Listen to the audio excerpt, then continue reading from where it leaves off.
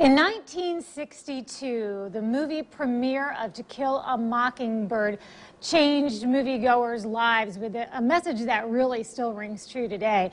Well, Mary Badham is the actress that played Scout in that movie, and she was in town at the San Marco bookstore, and our Rance Adams had a chance to catch up with her this weekend. Well, I think that's all the reading for tonight, honey. It's getting late. What time is it? It's 8:30.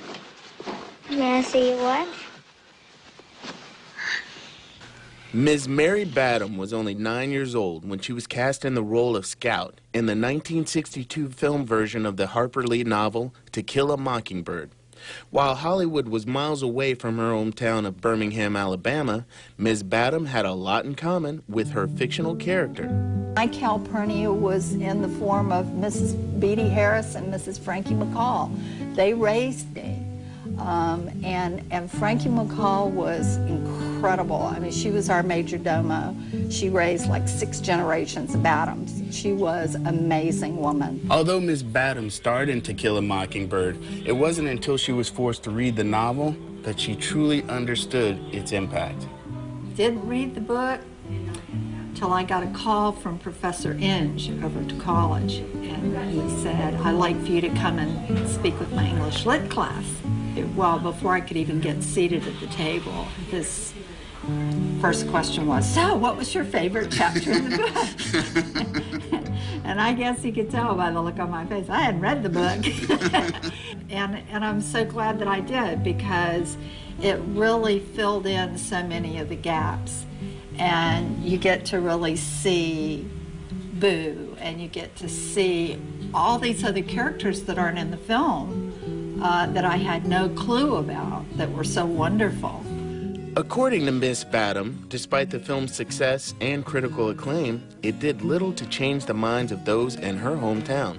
It was difficult because what you have to understand is, in the South, things were pretty much the way they always had been, especially in Birmingham, Alabama. And they were not ready for change. And then I went to California, where, you know, we had friends of all colors, races, and creeds, and we would go to their house and they would come to our apartment, and I mean, there was no problem. So I really had my eyes open to the rest of the world. Reading has been important to Ms. Badham and her family, with a special love for bookstores. It's critical for people to hang on to these bookstores. Parents, bring your children, grandmothers and grandfathers, please bring your kids to the bookstores, to the libraries. If you teach someone to learn to love to read, they will never be bored, they'll never be lonely, they'll always be learning something new. When you heard Harper Lee passed, how did that hit you? Pretty hard. Did you ever get to meet her? Oh yeah, yeah. She was wonderful. She had such a marvelous sense of humor, and I'll miss that laugh. I'll miss our time together. We didn't have much, but what time we did have, we made the most of it. She was absolutely wonderful, as was everyone who had anything to do with the film. I really think that Mockingbird really formed my life and formed my mission to try and bring us together as a people.